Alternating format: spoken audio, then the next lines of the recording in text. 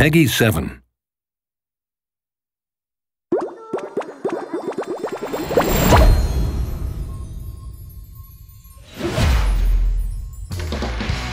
Introducing The Sims 3 on DS. It's everything you love about The Sims 3 right in your pocket. Check out this guy. He's got the cool jersey. Like the boots? Nice mohawk. You can totally sculpt their features. You've never had control like this with your Sims on DS before. Maybe I'll make my Sim a chef, or a cop, or a criminal. I know, a mad scientist would be cool. Now I'm gonna build a chill house for my Sim to hang out in. The building tools in DS are amazing.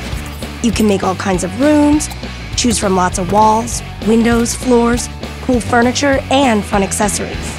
It looks like everyone's having a good time. There are a lot of cool places to go and things to do with your Sims. The gym, they can make some snacks, fishing, hey Picasso, nice moves. Your Sim can go to the art gallery, or just hang with friends. Oh wait, don't forget the graveyard. As always, you can help or hinder your Sims with their goals. Do they want to be rich? Or become a chess master? Or get married? Oh, maybe not. It's all good.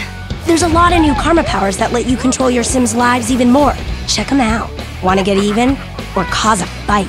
Maybe a little kiss? And there's my personal favorite, snow on a sunny day. So you gotta check out The Sims 3 on Nintendo DS. It's totally cool and lots of fun. Play with Sims. Play with life.